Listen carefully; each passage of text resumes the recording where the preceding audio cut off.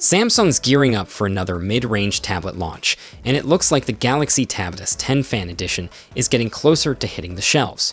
A new Geekbench listing suggests a solid performance boost over last year's Galaxy Tab S9 FE, though it's still not quite in flagship territory. The listing under the name S10 hints that the tablet will be powered by the Exynos 1580 chipset, delivering a single-core score of 1349 and a multi-core score of 3882.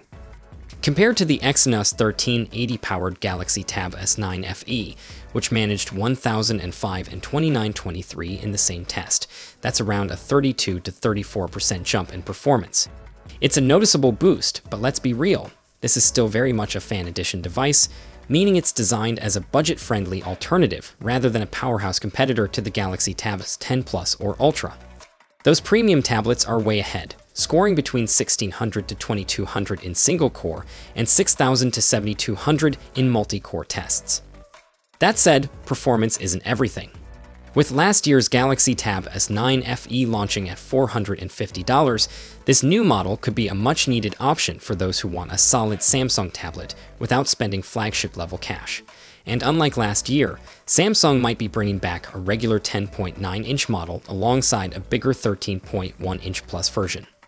The smaller one is rumored to feature a 2304 by 1440 LCD screen, while the larger model bumps it up to 2880 by 1800. On top of that, both displays are expected to be 200 nits brighter, making them easier to use in bright environments. Battery life also gets a boost, with the larger model said to pack a 10,090 mAh battery, while the smaller version gets 8,000 mAh battery. Design-wise, leaked renders suggest that the S Pen will be included once again, which is great news for anyone who likes to take notes or sketch on the go.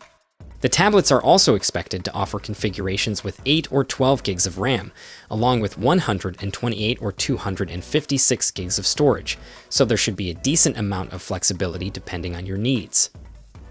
As for the release date, reports suggest these tablets could launch in the coming weeks, and with the Samsung Galaxy S25 Edge rumored for an April release, the S10 FE might arrive as a more budget-friendly sidekick.